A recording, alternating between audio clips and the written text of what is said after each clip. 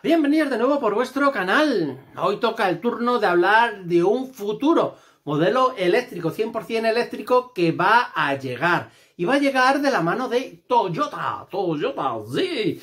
Otro vehículo eléctrico, ya tenemos aquí el primero, de cuyo nombre, mira que me lo han puesto complicado, bZ4X, si mal no recuerdo, lo estoy diciendo de cabeza.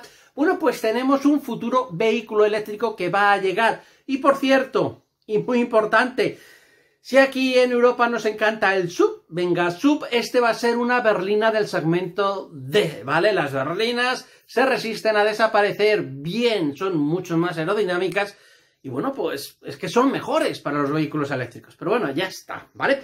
Sería del segmento D. Esta berlina, ¿vale? Bueno, pues ya tendría una dimensión, un largo de 4,7 metros. Es decir, bueno, pues un coche bien plantado, como más o menos el Model 3, así nos hacemos una idea, ¿vale? Le ponemos un poco así de golpe, pues su tamaño.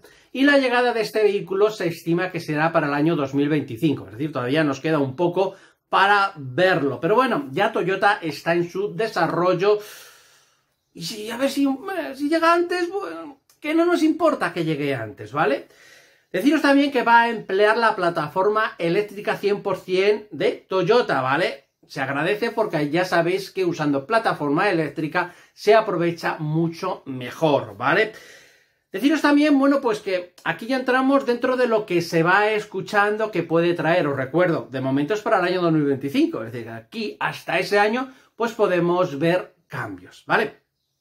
Diseño, bueno, pues el diseño, de momento, si no sufre cambios, además de lo que estamos viendo, pues parece ser que lo va a conservar lo que ahora mismo os estoy mostrando, ¿vale?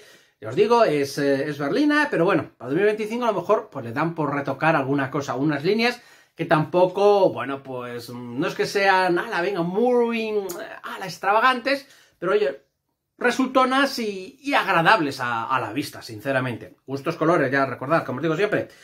Y ahora vamos a entrar en la parte mecánica. ¿Qué nos puede traer esto? ¿Vale? Pues bueno, tracción delantera sería de 204 caballos. Bueno, aquí tampoco se han tirado mucho el pisto de que pega para arriba caballos. Bueno, 204 está elevado, pero bueno, 204 caballos. La integral, es decir, tracción total, ya tenemos 313 caballos. Bueno, pues ya está. Y una batería útil, ojo, útil de 71,4 kilovatios hora, ¿vale? Cuando luego vemos las especificaciones, seguramente veamos que sea de 75, 76, ¿vale? Pero útil es de 71,4, que puede hacer una autonomía aproximada de unos 500 kilómetros, ¿vale?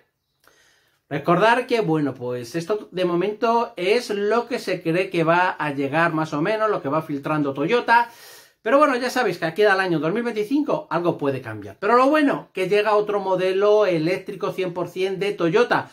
Para mi entender, van lentos, ¿vale? Y ya de por sí han empezado tarde y van lentos. Pero es lo que hay. Precio no lo sé todavía. De aquí al año 2025 es que puede cambiar una barbaridad, ¿vale? Ahora, sí, lo que quiero saber, aquí abajo en caja de comentarios, es vuestras opiniones, como siempre. Venga, hasta mañana.